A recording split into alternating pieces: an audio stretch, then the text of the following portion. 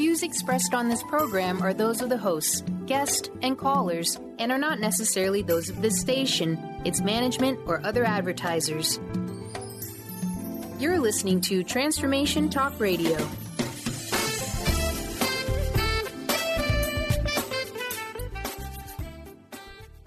Hi, welcome. This is Dr. John DeMartini. This is one of the most amazing and inspiring shows that you can listen into. If you want to be on the edge of your seats, if you want to open up your heart, if you want to expand your mind, and you want to meet incredible people, stay tuned because you're just about to experience a transformative radio show that will change your life. And you're listening to the Dr. Pat Show that's coming up right next. The following audio is via a Skype call. Welcome to the Dr. Pat Show. Talk radio to thrive by. Powerful, inspiring, and coming to you live, bringing you stories of people like you and me, busting through and living life full out. Get ready to dare to wonder what your life would be like if you knew you could not fail.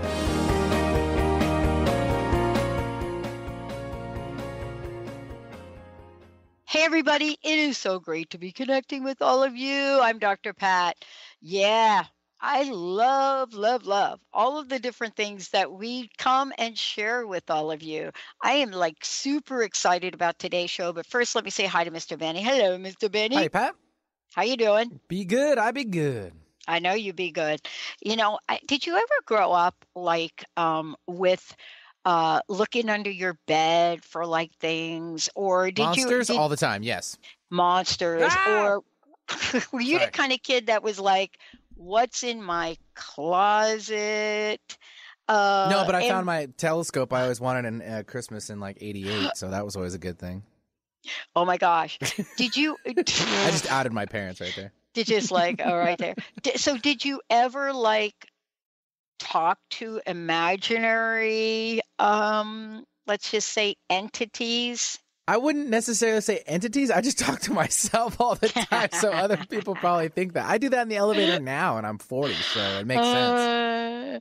You know, I got to tell you, I'm so excited about today's show, talking with Varla right here, because I was one of those kids where I had what the psychiatrist called, if you really want to know, my imaginary friends. But after reading Varla's book, I am not sure how imaginary any of this was.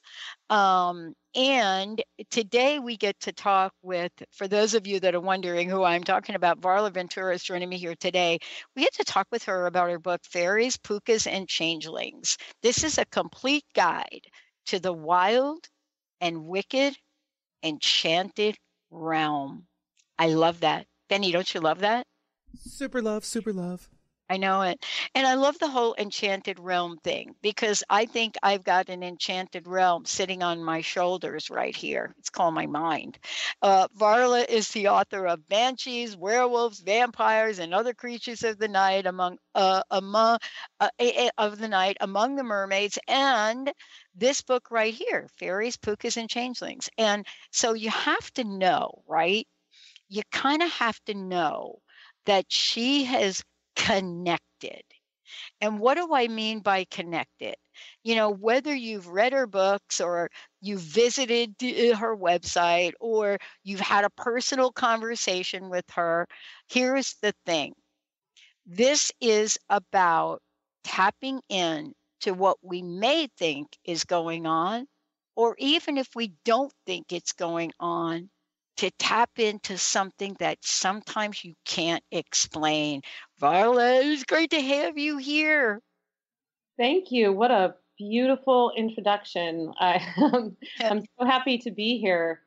And I love the story of you talking to quote unquote imaginary creatures. And I agree. I mean, the most enchanted realm any of us have is probably right on our own two shoulders. So I think it's very interesting to think of fairy tales and creatures in that light as something that we need to sort of explore that creativity and that belief, whether we actually believe it and have actually had encounters, or we just love a good story. I think something very positive happens in our own minds when we start to acknowledge the realm of impossibility as possible. Yeah. I have to talk with you a little bit because, I get to chat with many, many people. As a matter of fact, I think Jessica and Linda counted now about 8,000 people over a 14-year period. And I'm always fascinated, even to this day, how in awe I am when I receive a book like you've written. And I'm thinking to myself, why now? Why did Varla, how did she write this book? And why is this coming to the surface now? I don't think there's any mistakes. Do you?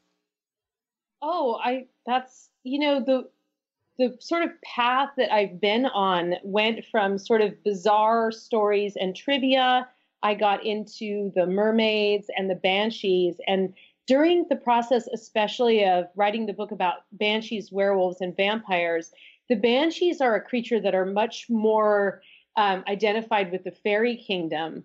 And so I discovered several old collections that I was not familiar with. And that's just a rabbit hole, because now you're into all of these other creatures, some of which I had never heard of. And as an avid fairy tale reader and magical creature person all of my life, there were some things that I, had never even heard of, especially in like some of the Welsh folklore. So it felt, just sort of like a natural progression into this realm. And it's such a huge category. I think we think of fairies in, our automatic image as, like a flower fairy or something with wings that's pretty and it's flitting about. And I found, as a child, I remember my mother reading me some very frightening fairy tales. I mean, they weren't meant to terrorize anyone, but they were definitely much darker than what we think of today. And I think I was always sort of fascinated with those kind of like the bob creatures and those sorts of things. Yeah. It's really interesting. I love that you said that, because you're right. I grew up in an era and generation where, we kind of now have glorified, if I should say, on the big screen, many, many, many of the really dark, scary things that I kind of grew up with. And I remember growing up, and I was so addicted, if I could use that term, to all of the creepy movies, all of the werewolf movies, all of the vampire movies, all of the dark movies. All of the comic books that were out there about superheroes. I mean, that was part of my life, to the point where I literally surrounded myself with them on a day-to-day basis. Now, fast forward to where we are today. Have we, through Hollywood, if I could say, have we demystified them to a point? Well, that's an interesting question, because I think that we don't necessarily, the things that are scariest are often the things that are most real to us. So in some ways, some of the stories of like maybe a Pooka or a changeling or something like that, it coming kind of more into modern terms, then we have sort of the terror and the wonder that comes along with it is more relevant to today's audience, because they, it's put in like a modern context. You can think about horror stories in the same way. Now you can read an Edgar Allan Poe and you will always be tormented by the sound of the heart in the floorboards. You're probably going to be a little more freaked out if you read a horror story about, someone tapping, some sort of entity in your cell phone or something that's going to be in your pocket every day. So there's an element to both, to fantasy and also to fairy tales and fairy creatures that does kind of have to adapt to the modern world in a certain way. But I think you find with the sort of the old lore about the fairies that you'll find that it is a much more terrifying world than you ever cared to imagine. And that so many of those sort of creatures, including like swamp creatures, those that we think of today as like, fictional movie characters, those have evolved from the old stories. Yeah, and I love it. My grandma used to say something like, this is the way I would say it now, that what you can conceive, you can achieve. And she would also say, what is already achieved, someone has conceived. And I used to say to her, Mama, what about ghosts? What about goblins? What about fairies? What about this? What about that? And she would just smile, with that beautiful Italian face and say, those two. And I grew up thinking that they were fairy tales, but kind of maybe not. Is that a modern day sort of bridge that's being made where people literally are looking at some of these tales and seeing modern day versions of it in real life? Well, I'm probably a little old-fashioned and a little older than, what maybe modern kids are looking at these days. I'm sure that I could ask my nieces to fill me in on the latest video game that, include these kind of creatures. But at the same time, I find that maybe that line between fantasy and reality is not quite as clear. And so in some ways, like, that can be vulnerable for kids especially, but it also can open up the possibility that, these things are real, or maybe there is something around the corner or tapping at your window. So I find it important to be able to suspend the idea of believing or not believing long enough to try and absorb whatever lesson there is. And with so many of these folk tales, they definitely serve dual purpose. They're cautionary tales, and that's sort of the fairy tale in general is the greater. Yeah. These are all sort of fables and cautionary tales to keep you from wandering too far from the fire. But at the same time, it's a reminder that, you really don't know everything that's out there. And there is this sort of open gate. And you see this with the paranormal a lot. You have an amazing amount of skeptics in the paranormal community who spend, a lot of time with more kind of on the more scientific end of things. And I completely appreciate that.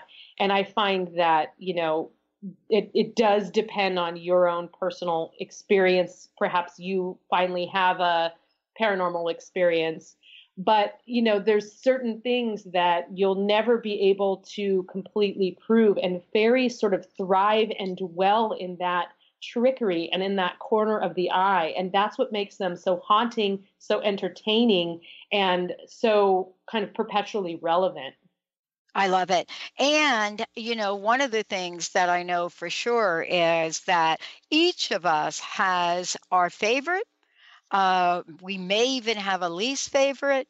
But one of the things I know about fairy tales, especially in the book that you've just written here, is that they are intriguing. When we come back, we're going to talk about what are some of these, which one, Varla, which is your favorite? And can I really say I'm not drunk? It's just my Pooka. I'll be right back.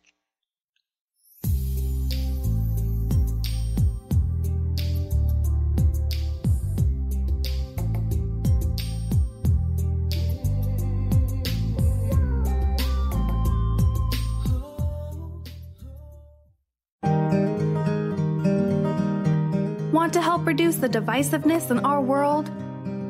Each year, the School for Esoteric Studies holds a subjective group conference. This year, our focus is on unity in diversity, the science of right human relations. From April till June, we will meditate together, study relevant writings, and share practical strategies for improving how we relate with each other. Join us to help build inclusive communities. Check on our subjective group conference at esotericstudies.net.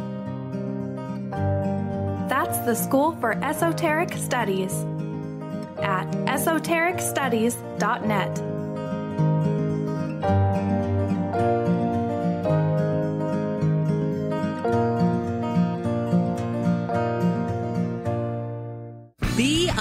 unstoppable. Who do executive women count on for up-to-date information on everything from stilettos to being heard in the boardroom? To achieve excellence, you must first take control of your life and develop a successful strategy with the Unstoppable Diva. Tune in to Up or Out with Connie Fife, Mondays 5 p.m. Eastern, as she cuts through the BS to guide you to become bold, connected, and unstoppable. For more information, visit uporout.com. Are you ready to start winning at the game of life? Lynn Brown, host of Get Into It, Winning at the Game of Life, is here to help you reach places and goals that you never thought possible. Lynn is an intuitive healer with a specialized background in financial healing. She combines her intuitive nature and her wholesome approach to financial planning. To learn more about her financial planning services, contact her personally at intuit.com.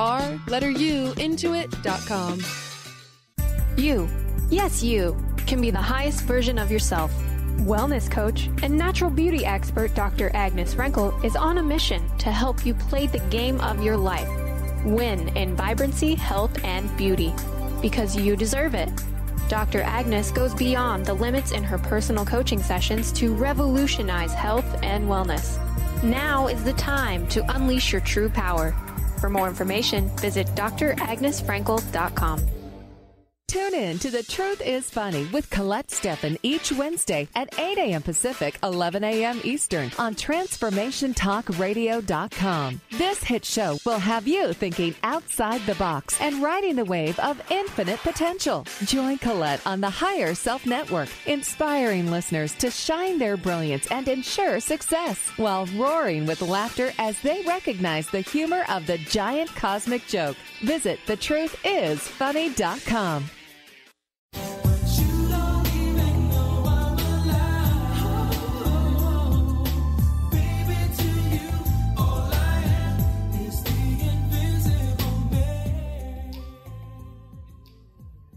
Hey, everybody. Welcome back. Varla, before we jump ahead, we're actually going to give a couple of copies of the book away. Would you tell folks the best way to find out more about you and get a copy of the book from themselves? Oh, yeah. You can visit my website, which is varlaventura.net. And there's information about my books there, links, and also about a little contest that I'm running this month. It's a Complete the Fairy Tale contest. And I've started a little intro paragraph, and then you just finish it in a relatively short fashion. All the details are on there, and I've already got some really amazing entries. So it's a super fun way to kind of talk about fairies and fairy tales and get people's creativity flowing. And how did they find that? Tell me how they find that again, please. That's cool. Just go to varlaventura.net, and it should be like a pinned post to the very top of the site. You'll be able to see fairy tale contest information. I love it. I'm all over it. Okay. So for those of you out there, let's go ahead and give a copy of the book away. And if you're just tuning in, the book is Fairies, Pookas, and Changelings, a complete guide to the wild and wicked and enchanted realm. Okay, so I really before the break I was talking about, I'm not sure, it's just my Pooka, Tales of a Trickster Fairy and its Wild Counterparts. I wish I would have had this growing up, because some of the trouble I got in as a youngster, as a kid, a teenager, and in my 20s, I really do think it was somebody else. But let's talk about the stories for a minute. How do you not have a favorite, or maybe you do? I am rather fond of the Pooka. Okay. The Pooka is a wonderful creature, because the Pooka is a trickster, and I love to play jokes on people, and I love to, kind of, the phrase like get someone's goat. I think that actually comes from like the Pooka being either a rabbit, a goat, or a horse, and often taking like the form of an animal.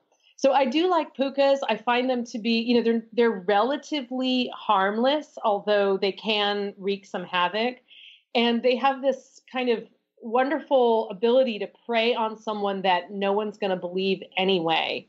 And that kind of exacerbates the problem. So, the person complaining that the Pooka took them on this wild midnight ride and that they really they were on their way home from the pub. They don't know how so much time went by. How is it dawn already? And they would blame the Pooka. And another thing that I love about the Pooka is that I found in reading some of the accounts of Pooka encounters and legends of the Pooka, that occasionally the Pooka, as I said, it most often appears as a rabbit or a horse. There are accounts of the Pooka actually being a personless horse-drawn carriage, which immediately made me think of the Headless Horseman. And so my gears kind of started turning along those lines of how a story like that would evolve from these old legends. Mm-hmm. Well, I'll tell you, this is really, for people that are tuning in, it's just one of the many, many, many stories. But I love this idea. I don't know what, I'm kind of thinking to myself, why do I like these tales of the trickster fairy? What do you think, Varla, is going on with me around that? We have a very good sense of humor. And there's something about the idea that you can be tricked and you can be toyed with, but you actually aren't ultimately harmed. In fact, you're probably better for it.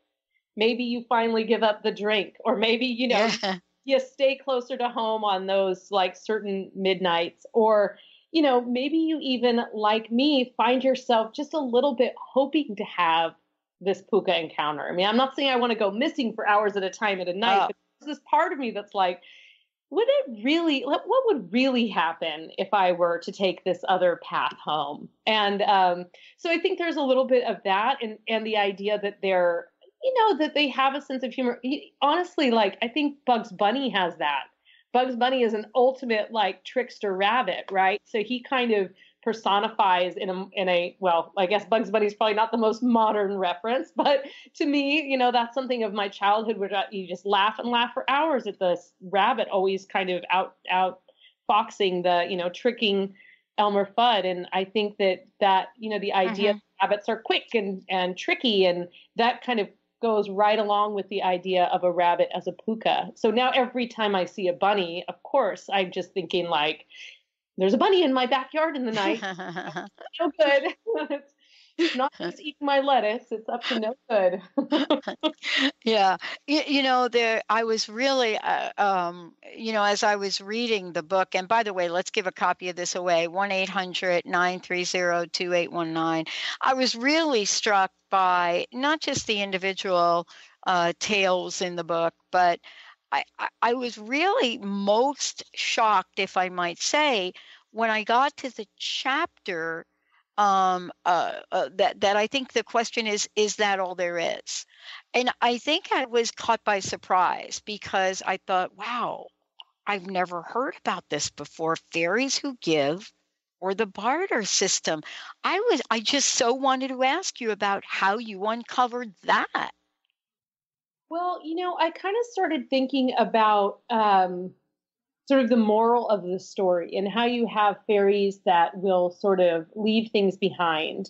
And I had been exploring the idea of the domestic fairies, the brownies and the hobgoblins and the coblins, who, there are many different names for these kind of creatures that live domestically. They live within a household. They help keep things tidy. They look after crops. They look after, your cow producing enough milk and all sorts of things like that. Mm-hmm. And in order to have those things, you must hold up your end of the bargain. And so I'm always, I was kind of thinking like, what stories sort of represent that bargain, and, mm-hmm. what would you give up? And Rumpelstiltskin was an excellent example of that. And I think we all can relate to that. You give me your firstborn child. That's a very common request in fairy kingdom. And, we see this in everything from, to the Disney version of Sleeping Beauty to, there's always, everything comes at a price. And so the idea of fairies actually being very generous and very willing to give, but one must hold up their end of the bargain, or somehow out-trick them, which all fairies are willing to give it up if they are convinced that you have, met them on the level that you're supposed to. So there's kind of this like ongoing lesson. I feel like the fairies are always teaching us lessons. They're tricking us. They're trying to convince us of things, but they also can be very giving and very generous in their supplies. You know, I want to stay with what you just mentioned because, you know, it's one thing to just grow up and, you know, have these fairy tales. I didn't grow up with fairy tales. It wasn't part of, you know, my childhood. That came later on. I really did grow up with comic books and things like that because, you know, as a young child, I moved around a lot from home to home as my mom was sick. But one of the things that I've come to really discover about myself is how gullible I am. And what I mean by that is when I read things in your book, right, as I believe many children do, we believe it. Is this because the stories, and they are so convincing? What part of ourselves wants to believe and embrace, you know, the journey of the fairy, the Pooka, the goblin? What part of us is wanting to do that? Well, I think we have this need, whether we realize it or not. And I'll say as an aside, I mean, I consider myself a supernaturalist. I have a tendency to believe. And so in that gullible, whatever you want to call it, in that same way, I will lean toward the side of it being more likely than unlikely. And that's, you know, that's not something I've always had. Of course, you have that more as a child. That's not something I've always had. It's something that the more I research and read about these things, the more I realize that, you know, maybe I'm just craving that to be real. But I do think that it's absolutely necessary for an individual, and for some people more than others, to be able to completely suspend belief or doubt. Because as soon as you are able to suspend doubt and open up the idea that this is possible, you also are able to suspend doubt in other aspects of your life and your personality. And so you can overcome some of those things of like, you know, well, I'll never be able to do that, or I'll never be good at that. And I feel like that, I mean, I know personally that is a reason that I'm very drawn toward the idea of the fairy tale, and that idea that of the whole sort of magical realm, that this thing is existing with or without your belief. It's going on and it's doing its thing, like the giant underground mushroom. It's there. And you can choose whether or not you want to tap into that knowledge or that experience. But I think there's something that we all crave, and it's the reason we, you know, binge watch television shows or we get lost in fiction. We have to give ourselves the ability to believe in something that isn't real as in right in front of us. And that really can help us. I mean, I think that's how we evolve, really. Yeah. And, you know, when we come back from break, we're going to talk about, you know, one of the stories or one of the characters that I read about in Varler's book that I had not heard of before. But as I was reading about it, all I kept saying was, yeah, that happened to me. Yeah, that happened to me. Yeah, I remember the time that this happened. Yeah. Oh, I wonder if I have one like in my life today that's like my very special personal, let's just call it, wicked enchanted friend. Stay tuned, everybody. We're going to take a short break. I'll be right back.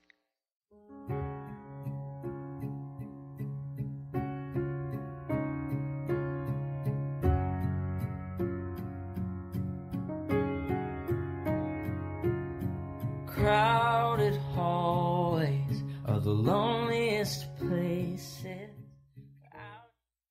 To see your life from an angel's perspective, book a personal consultation with Claire Candy Huff, angelic walk-in angel Ariel at Angel Healing House. Candy provides intuitive counseling, Reiki, and angel readings in person in Los Angeles or nationally and internationally via phone or Skype. She will channel the practical tools you need to transform your life. Call now 831-277-3716 or visit angelhealinghouse.com. Do you feel that there's a bigger, better life for you? Is there anything holding you back from living the life you were meant to live? If you'd like to find your life's true purpose and calling, join the world's foremost authority on primal spirituality, David Carshare, in Becoming a Sun Radio, emotional and spiritual intelligence for a happy, fulfilling life. Tune in once a month to Becoming a Sun Radio with David Carshare on The Dr. Pat Show and Transformation Talk Radio. For more information, visit davidcarshare.com today. On the cutting edge of the new mainstream, Christine Upchurch is passionate about bringing together science, psychology, and spirituality in a way that can be applied to our everyday lives for true transformation. The Christine Upchurch Show. Stellar conversations to illuminate your journey. Engages some of the most outstanding visionaries on the planet in lively dialogue to inspire you to become that bright light you're meant to be. Join Christine every Friday at 11 a.m. Pacific Time on KKNW, AM 1150, and Transformation Talk Radio. What if your body and mind were the compasses to the secrets, mysteries, and magic of life? Glenna Rice, co-host of The Questionable Parent, is inviting you to access all that is possible. Glenna is a 10-year certified veteran access consciousness facilitator who offers an amazing variety of life-changing classes and workshops. Work with Glenna from anywhere, with teleclasses and workshops all over the globe. To learn more and see Glenna's current schedule of events, classes, and workshops, visit glennarice.com. Want to help reduce the divisiveness in our world? Each year, the School for Esoteric Studies holds a subjective group conference. This year, our focus is on unity in diversity, the science of right human relations. From April till June, we will meditate together, study relevant writings, and share practical strategies for improving how we relate with each other. Join us to help build inclusive communities. Check on our subjective group conference at esotericstudies.net. That's the School for Esoteric Studies at esotericstudies.net.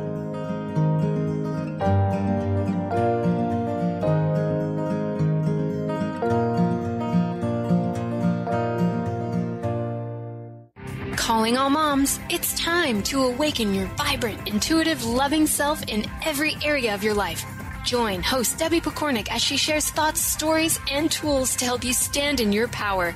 Listen to Vibrant, Powerful Moms helping everyday women create extraordinary lives. Mondays at 2:30 Pacific, 5:30 Eastern. For more information about Debbie, visit empoweringenergy.com. That's empowering with letters NRG.com.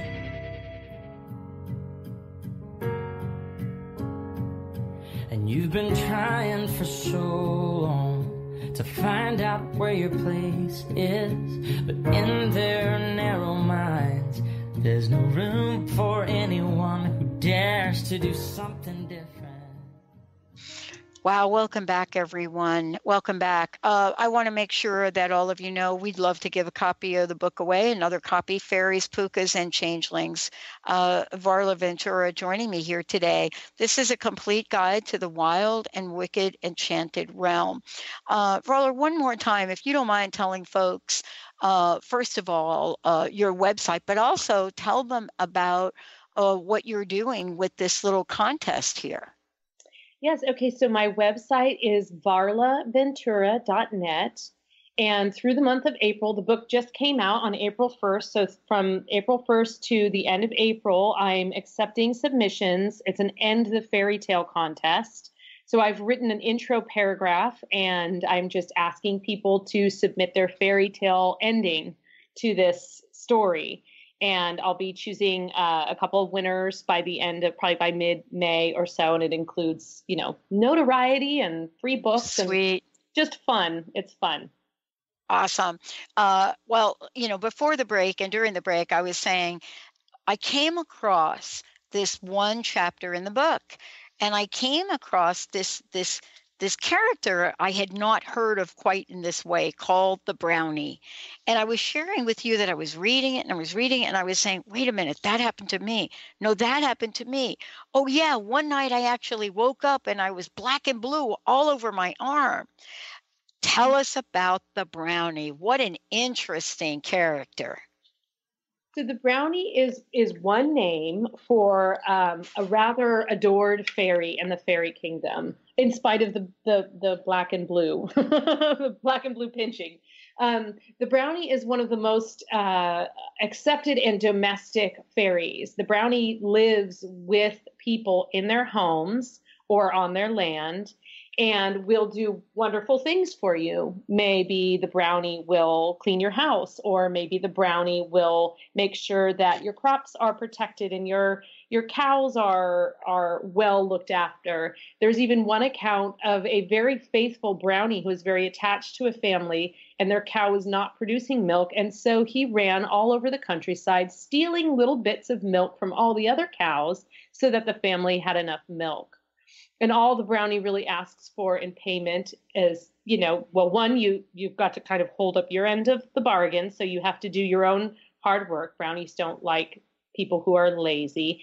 And they also expect payment in the form usually of food and drink, like wine and cake. And you can't leave them leftover scraps. You can't just say, oh, I'll just put something off my plate I didn't eat for the brownie. They won't have. It has to be something, wonderful, and you have to make kind of a peace with them. And what's very interesting about the brownies is that they also live a lot in farms and have an affinity for animals and get along well with animals. And they're not too mischievous. However, they will do little sort of impish things. So the imp is maybe the more nasty counterpart to something like a brownie. An imp might some of the, more mischievous tricks and things. But sometimes the brownies take things. They can, you can hold them accountable for missing items that you're sure where they were. And I think I love the idea. I mean, how many of us can wake up in the morning and swear that our house is exactly the way we left it? Are you really sure that box was where you put it? Are you really sure you left that on the counter? I mean, most of us are just living our lives and we kind of take for granted where we keep our stuff until it's missing. So the brownie is both wonderful and a little bit not feared, but you do sort of have to coexist in the right way with the brownie. And there are a lot of counterparts to the brownie. I think there's an equivalent in Italy that an Italian culture, the names escaped me, but they basically, it's for children's rooms. And this could be one of those wonderful threats of Italian mothers, like, clean your room or the such and such is going to come after you. But they will help children clean their rooms as long as the children are, they take their baths when they're supposed to and they listen to their mother. This creature will actually come in and tidy up for them while they're out playing. So there's a lot of different examples of these kind of wonderful domestic fairies. Yeah. And, here's what I love about this. Have you ever gotten up and start scratching your head? And you're scratching your head because you're looking around and you're saying, now, wait a minute. Linda and I do this all the time. Later, we're scratching our head and later we're turning around and we're saying, now, look, I know I put that right there. I know I put it there. I know my keys were there. I know and you swear that that's what happened. But after a while, you kind of think, well, wait a minute. They're not there now. Where did they go? How often have we done that? And how often have we not looked at fairies, pookas, and changelings? Right. They're to blame. I'm telling you, they're to blame. I'll probably wake up pinched black and blue just for saying that. What do you for you today? Because I know that you are so immersed in this world. For you today, is there any one enchanted creature that you are most intrigued with?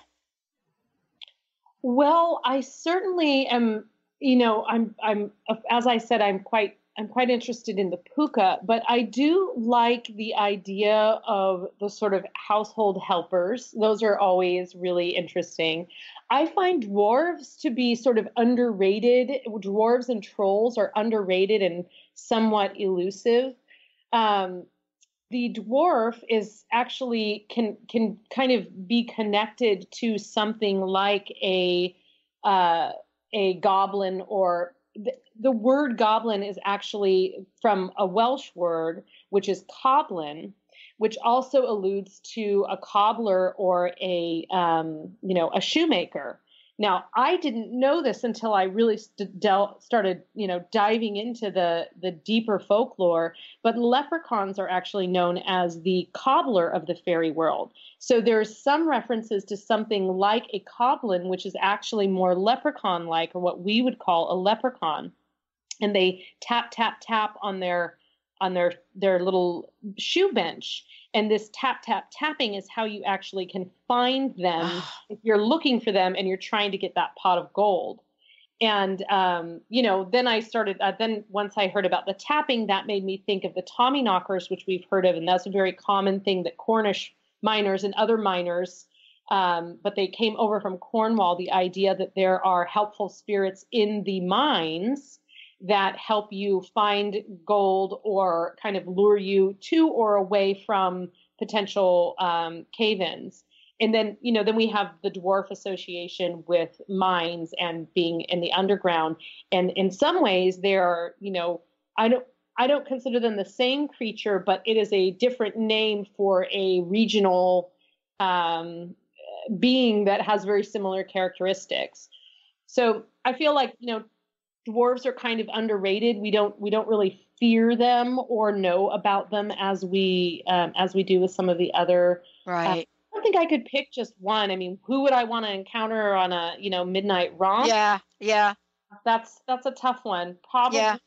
Probably, maybe a puka, but I might just like to talk with an imp and get some tips, Yeah. Yeah.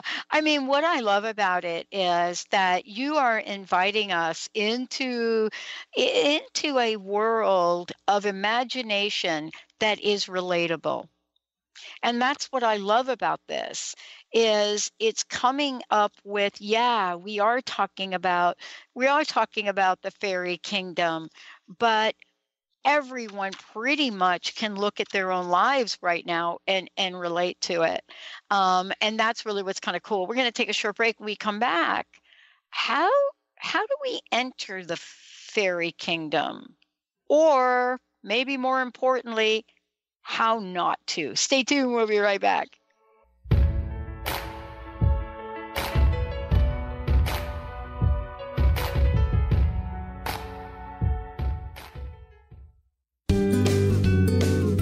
Tune in to the Psychic Professor's Show, The Voices of Spirit Radio, with international medium and spirit artist Dr. Susan Barnes on Transformation Talk Radio, featuring a variety of spiritual topics such as psychic art, spiritualism, EVP, psychic development, and mediumship. This hit call-in show provides listeners with breakthrough wisdom to enliven and enlighten their lives. Visit spiritartgallery.net for show days and times. Tune in to Lucid Planet Radio with Dr. Kelly Neff. This hit show will illuminate your senses and empower you beyond your daily stressors and hardships. Renowned psychologist and author Dr. Kelly will captivate you with far-reaching topics and amazing guests as you wake to the greatest version of yourself. Learn to tap into your intuitions, think critically about our world, heal emotional and psychological wounds, and follow your passions to live your dreams. The Lucid Planet. Welcome home. Visit lucidplanetradio.com for more information. Thrive is what we experience when our mind, body, and soul operate as one. When we thrive, we excel on all levels. Thrive is the mindset that matters. It is essential to our being. Have you ever found yourself looking for the instruction manual on how to thrive? You'll find everything you need to help you feel strong, powerful, and peaceful in your own body. So don't waste any more time. Visit thrivebyjen.com today. TheAngelLady.net. TheAngelLady.net. TheAngelLady.net. TheAngelLady.net. TheAngelLady.net. 1-800-323-1790. 1-800-323-1790. Sue Storm, TheAngelLady.net. Brand consultant Jen Morgan is here with Radically Distinct Radio to help you take control of your future and maximize your brand's power to produce results. Whether you're an individual trying to reinvent yourself and launch a new venture, or you're an executive trying to reposition your company to modernize your sales and marketing programs, Jen Morgan and the RAD Method empower you to play to your strengths and show up in the world as your most powerful brand. To learn more, go to jenmorgan.com. That's Jen with 2 N's, Morgan.com, or call 206-972-5366. Tune in to Mainstream Metaphysics Radio to harness your connection with the universe to effect change for optimal success and happiness. Named one of the country's top psychics, Eve now brings her insights and gifts to this weekly hit call-in show, joined by visionaries, leaders, and gifted others, but mostly you. Jot it down, Thursdays, 10 a.m. Pacific, 1 p.m. Eastern on TransformationTalkRadio.com.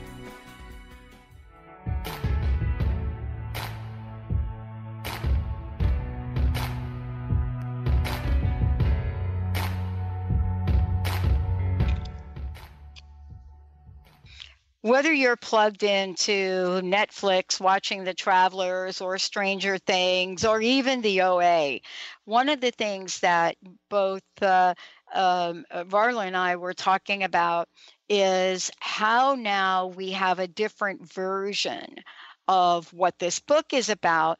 And she and I were talking about, it's almost like there's a more intelligent version of what we grew up with.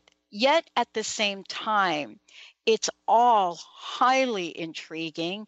And what I think, Varla, I'm finding is, regardless of how old you are, it used to be, right, that the people in marketing would say, oh, we got to market to this age. We got to market to this age. But my gosh, a movie comes out and it's not the kids that are going, it's the parents that are going, right? Yeah, absolutely. And I think, we were kind of talking a little off break there about what I refer to as the Harry Potter phenomenon. And it's not that we didn't have examples of sort of, magical books and worlds.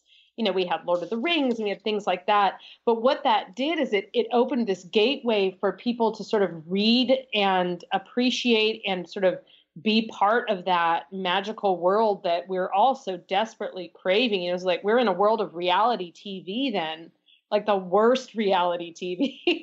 So it was this wonderful, like, other side. And I think that apart from the fact that there are beautifully written books and created this whole other realm, but we as a culture were craving that. And it was the adults who were reading it just as much as the kids. And I think that has kind of reintroduced a certain amount of magic into our, certainly into our consuming of books and movies and television shows.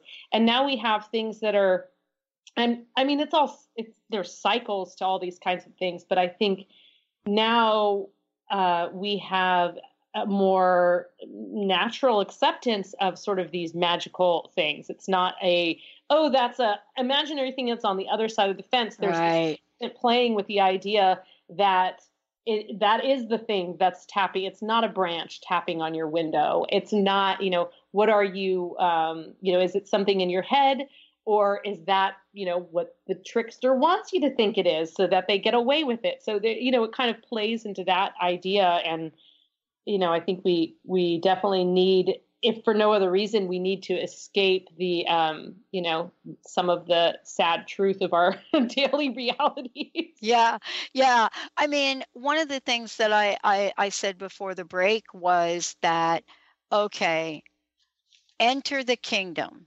Right. And you talk about this. You say, whoops, there it is. How to enter the fairy kingdom, and then parentheses, or how not to. And I think that at many, many levels, that's really what we're talking about. some of us really wanted to live in the fairy kingdom quite a bit because our lives in the reality, at least in the neighborhood I grew up in, it was way better to hang out in Neverland, right? But I would love for you to share what this part of the book, is really talking about for folks. Well, it's interesting because it's actually toward the end of the book, but in my mind, the book actually started this way because as a child, a very young child, I was warned on more than one occasion, on probably a regular basis. Once we lived in a city and we moved into the forest, very remote, no electricity, no running water. I mean, we moved to a very remote area. It's less remote now, but then my parents still don't have running, or they have running. They still don't have electricity. They're still off. They're off. They were off grid before it was be off grid. They were off grid out of necessity. In any case, I have been warned on more than one occasion to avoid fairy mounds. And fairy mounds are, usually a circle of mushrooms. It can be a circle of rocks. And my mom would just say, that's a delicate place and that's the place for the fairies. And we had a sort of a reverence and appreciation for them, but it was instilled in me at a young age that you were not to mess with them, that you should never fall asleep on the fairy mound because the fairies very much want to take you into their world.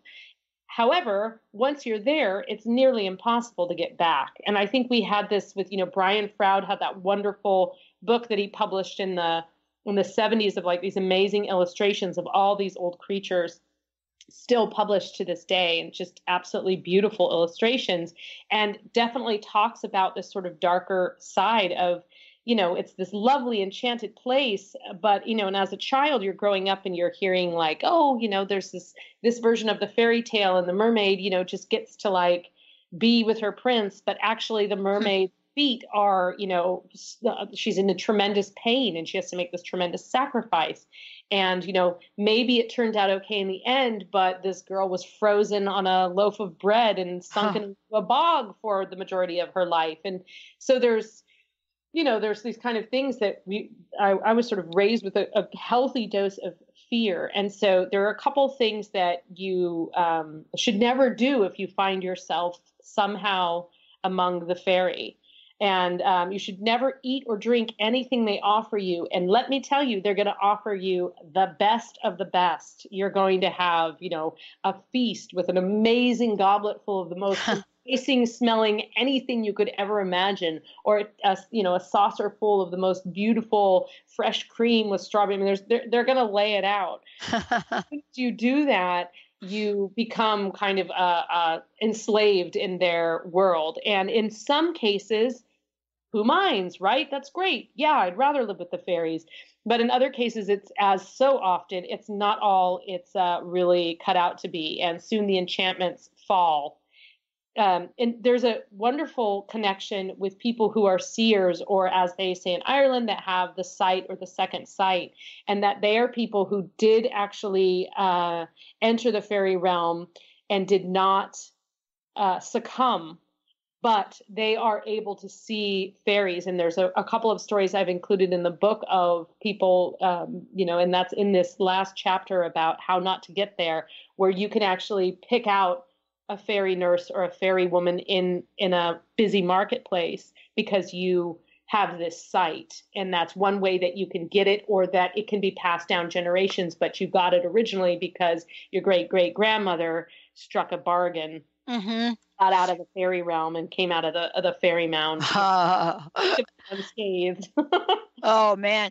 Well, this is, first of all, thank you for today. I mean, I cannot believe this hour just zipped by.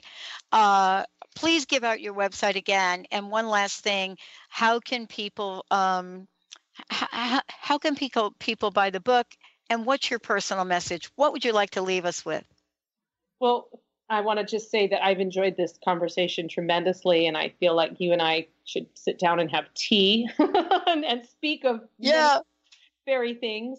You can visit my website. It's varlaventura.net, and you will find details of the contest. You'll find current information, future interviews I'm doing, links to the archive of this show, of course, and many other wonderful enchantments, including links to how to buy all of my books. They're in print. They're available anywhere books are sold, so you can get them online. You can get them through Amazon or Indigo, or whatever outlet you choose.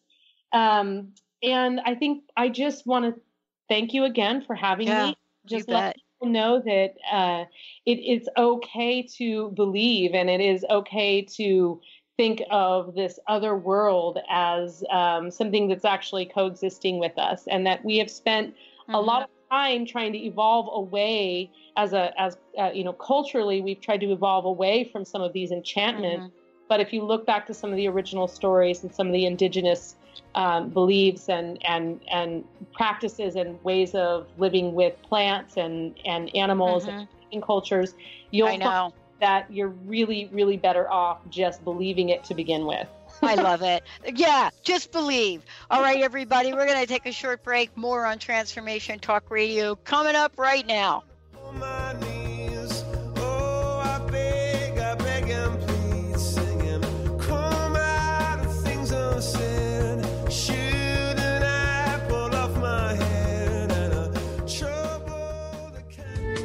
The preceding audio was via a Skype call.